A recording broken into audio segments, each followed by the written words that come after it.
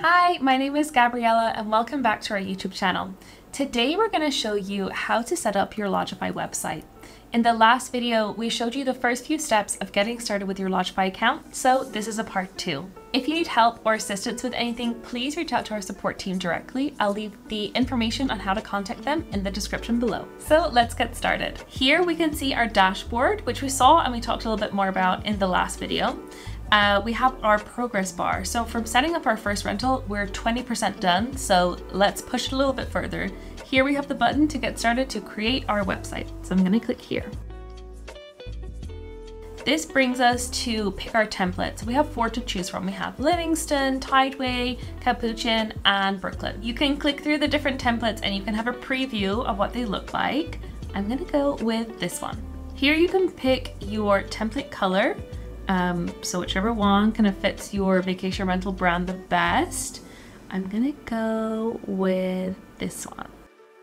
We need our hero image. A hero image is the first image that's gonna come up when people view your website. So it's super important to have a very high res, beautiful photo, something that's gonna attract attention and make people wanna book. Here you can put in your business name and a tagline. Here you can upload your logo. Again, make sure it's super high res.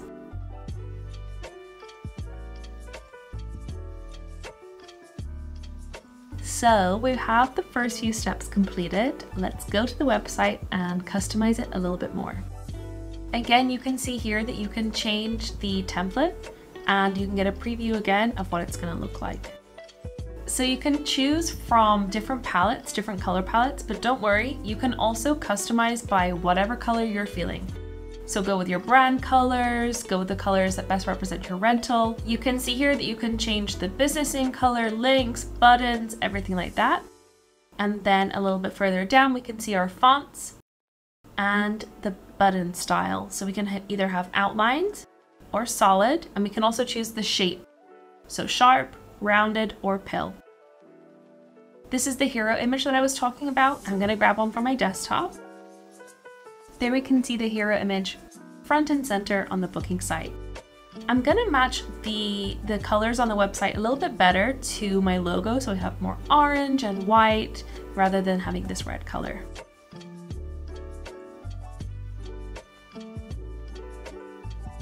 Again, you can play around with this.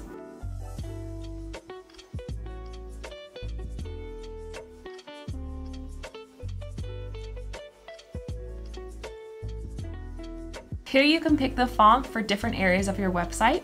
Make sure that you're using the same font across all of your channels. So if you're using one font for graphics on social media, make sure you're using the same font here to keep your brand nice and cohesive. For the button style, I'm gonna use solid, and I like the rounded shape, so I'm gonna swap to that one. Under this section that we were editing, we also have the content of the site. You want to make sure to pack this area with keywords so you have a better chance to rank higher in a search result. You can talk about your rental, the key features, unique selling points, about your location of the property, and you can also add badges or awards for your rental. To be able to edit this section, we're going to head over here to Pages. Here you can totally customize it by just dragging and moving. To edit the text, you simply have to click here.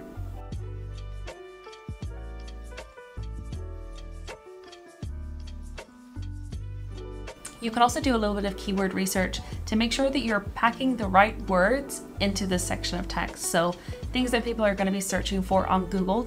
If you're close to a really popular beach, tourist hotspots, these are already good words to include here, so you have a better chance to rank higher on Google. To change the photo, you just click here and you can take one from your desktop. Again, make sure you're using super high quality, high resolution images. To edit things like your overview, map, gallery rates, all of these things that are listed here, once you click, you'll see there's a prompt to go to edit them. So if you want to edit your rental overview, this is how you edit it, and it'll be reflected on the website. Up here where it says view website, you can also preview the website to see what it's going to look like. So you can do a preview version or a live version. I'm going to click preview. You can see this is how our website's looking so far. There's a lot of work to be done, but it's looking good. Along the top, we can move along from pages and we can go into editing the settings. Here you can edit your domain, you can edit the active languages that you have on your site, you can link your social media accounts to the website. This is super important, especially if you do a lot of marketing for your rental on social media.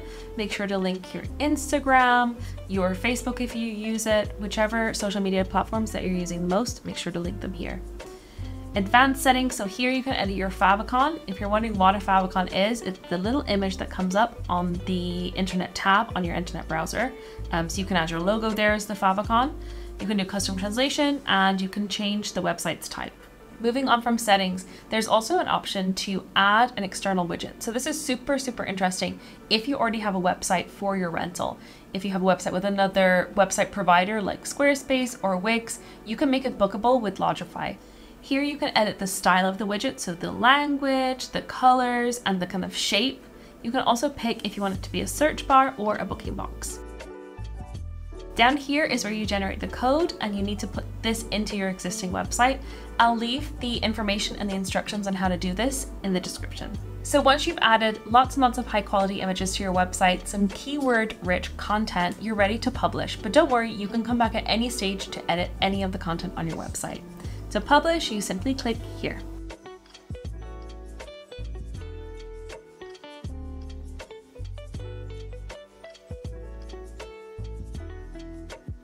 Now that we have the website published, let's head back to the dashboard. We can see the next step here on our dashboard is to configure the payments, but don't worry, we're going to cover this in the next video. If there's anything that you think we left out or anything you'd like us to cover, please leave it in the comments below. Thank you so much for watching, and we'll see you in the next one.